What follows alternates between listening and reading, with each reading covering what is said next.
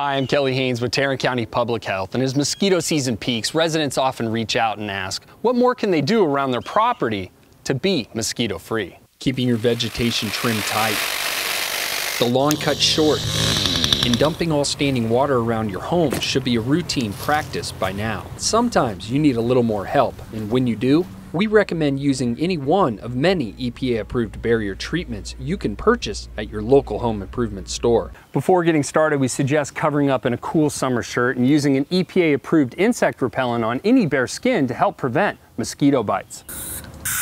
Barrier treatments are sold in several application styles and should be used only a few times each season. They should not be used on a regular basis or applied to flowering plants. For smaller properties, you can use a liquid formula diluted with water.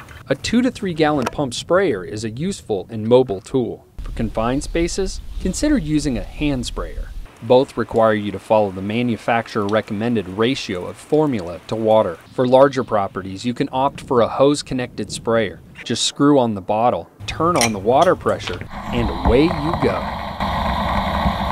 Even a small amount of barrier spray will go a long way in eliminating the mosquitoes around your home. As with all EPA-approved barrier treatment products, we recommend following the manufacturer's spray instructions and warnings closely for the best and safest results. Well, the sun is going down now, and this is the time of the day when mosquitoes like to come out and play. I'm confident the work we did in this backyard today will make it very enjoyable for the days and weeks to come. If you'd like to stay updated on our most recent mosquito activity, ground spray notifications, and tips, follow our Facebook page. We're updating it daily. On behalf of everybody at Tarrant County Public Health, we wish you a healthy day. And remember, be mosquito-free.